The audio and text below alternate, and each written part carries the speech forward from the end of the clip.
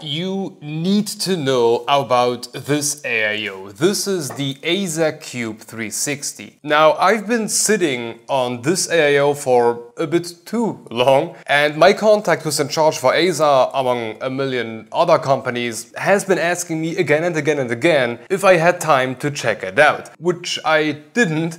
It was just pushed back and back and back until I finally had time. Well, that was clearly a mistake, because now I know why he has been asking me so much about it. This thing is... No, I won't oversaturate this video with flashy keywords. Considering what this AIO is, or what it is made out of, radiator thickness, fans, and so on, and considering all of that, it is unnaturally good. Like, I have had to redo benchmarks. Good. Work that was already average over multiple runs. But let's not get ahead of ourselves here. This is the Azza Cube 360, Azza's latest and greatest AIO. Obviously featuring a cube, which is significantly bigger in person than the images made me believe. The Azza Cube comes in the usual AIO type of packaging, containing the mounting hardware for all nowadays relevant AMD and Intel sockets, some thermal paste, adapters, extensions,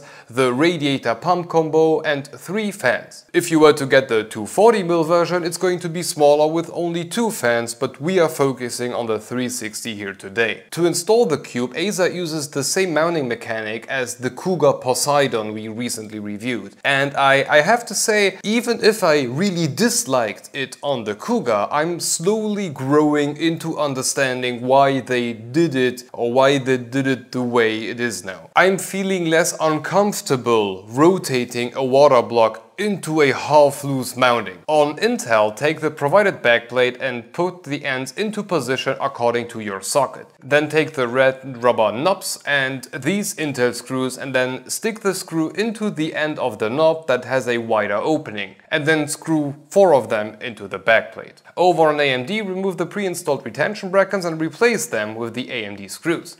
Now for both sockets, take either the longer AMD or square Intel retention bracket, place it on the screws and keep it in place by rotating the provided thumb screws by 2 or 3 turns. But do not screw anything down all the way, the bracket still needs to be loose. And now apply some thermal paste, take the Azza Cube water block, keep it slightly tilted, push it into the center and then rotate it into position. Once you feel that the AIO has hooked itself underneath the mounting bracket, which you can see once the bracket just jumps up, once that has happened, keep the water block straight and tighten down all the screws in an X pattern. Yes, I still absolutely prefer the method where you have like a set of steps that you can only do a very certain way, and here with that like rotation and you needing to feel when the hooks are really in place. I don't know, I feel now okay with it to do like with closed eyes, but I fear that this is a point where you could cause trouble without even the user realizing that he has done something wrong. Anyway, let's talk about the AIO itself. What we got here is the 360mm model, coming in at 405 by 120mm total. Considering the difference, we got about 30mm overhang on the tube side and about 15 on the other end. Speaking of, the tubes are quite nicely braided, 400mm long and adjustable at the water block. The radiator seems to be about 20 fins per inch. Interestingly enough, these fins do not look like the usual V shape. In fact, it looks a lot like a technique we have seen from another company not so long ago, which had a very similar mounting. The fans that come with the cube are unnamed Azza 2000 RPM fans, pushing up to 57.5 CFM at up to 1.8 mm of H2O static pressure. And I want you to keep these numbers in mind, because they are shit. They are shit numbers, and I don't believe them. Anyway, to connect the fans, Azza used a similar approach like we have already seen on a bunch of Fantex fans. The powered RGB cables are quite short and daisy chainable until the very last one. The RGB cable itself is that special needs kind, but using the included adapter and extension, we can easily connect everything, including the RGB from the water block, all using a single ARGB and PWM connection from the motherboard. Speaking of which, RGB. The fans are illuminated from the center with a infinity ring topping it off. If you like like it, great. If not,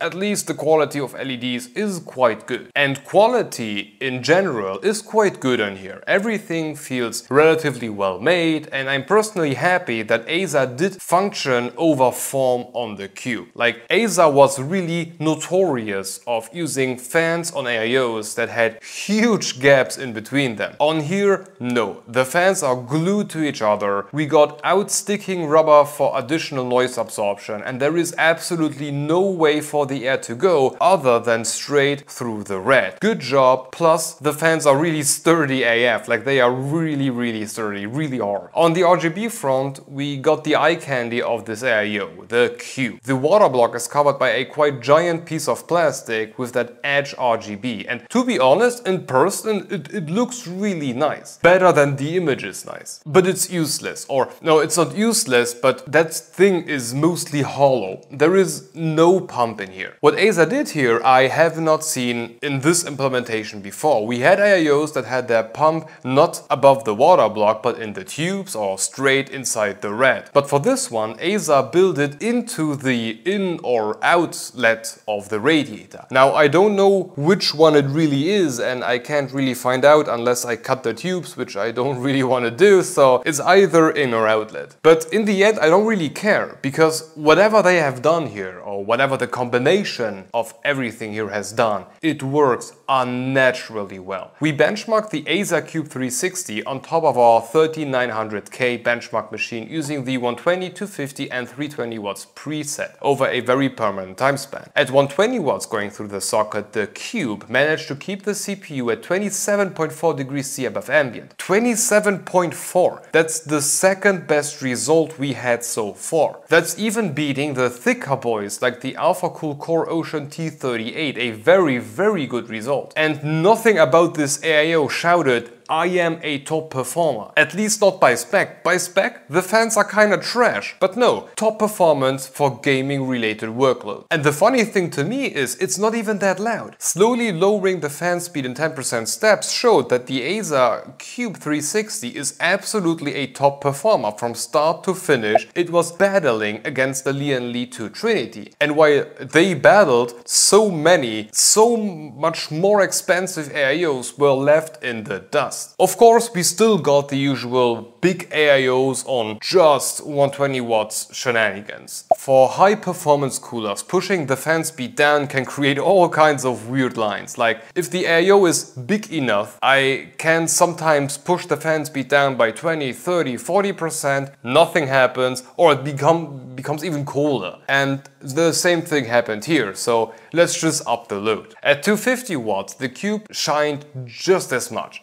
At 53.9 degrees C above ambient, it may now be slightly behind the AlphaCool T38 420 and Trinity Performance, but this is still third place, beating an army of other coolers. And the only reason the other two won is one is 38mm thick, or the radiator is 38mm thick, and the other one has a 38mm thick rad and double the amount of fins and fans that are just incorrect. The corresponding noise to performance graph looks even slightly better this time. Now the Cube is also comparable to the Lian Li Trinity Performance. Absolutely weird. But now coming to the God mode. At 320 watts, the Azza Cube managed to get back to the second spot at 73.2 degrees C above ambient. Absolutely wild. The corresponding noise to performance graph looks very good. The Azza Cube delivers a completely unexpected result. What in the hell is wrong with this AIO? The only thing that was able to outperform it is either using insane fans or to have thicker rads with double the fins. It's completely wild, and the results had to be rechecked again because they are just astonishingly good for what we are looking at. But we have theories. The first one is about the pump. The last time I personally saw a pump being built into a radiator was on the NZXT M22, and that small 120 AIO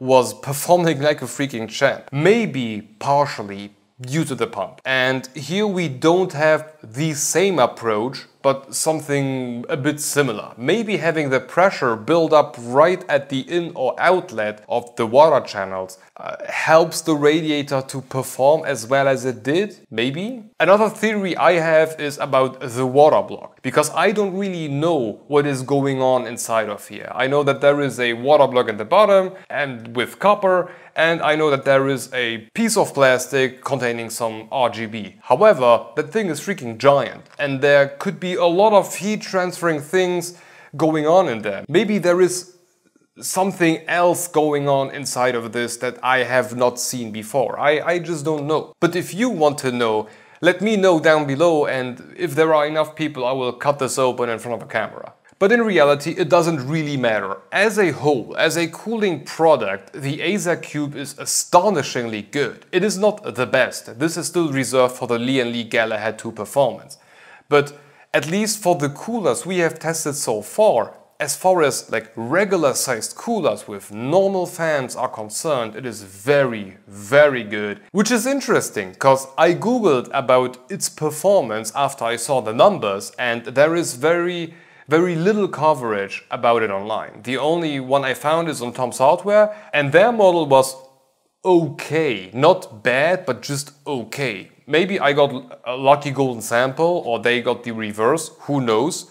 But damn, the performance for our benchmarks was really shocking. On another note, I am not so sure about the fact if every installation orientation is appropriate for this one, as I'm not sure how the pump is exactly built.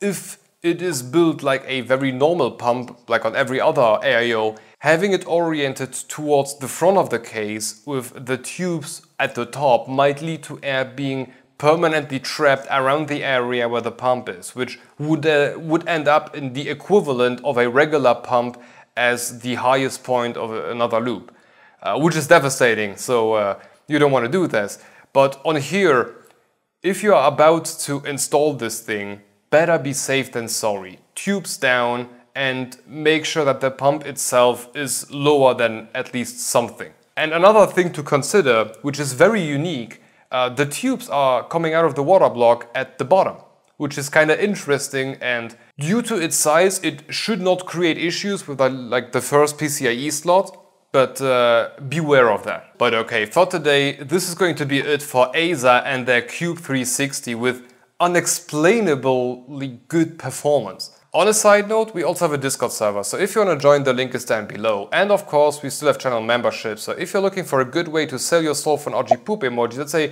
pretty good way to go. Additionally, you can rest assured that the income will not only keep the channel afloat, but will also serve to force Azza to release a Cube Square, because that might finally cool down a 4900K. Anyway, thank you for watching, and if you want to continue, have a look at our take on the Enermax AIO, one of the more interesting choices for gaming. Hope to see you in the next one. Bye bye.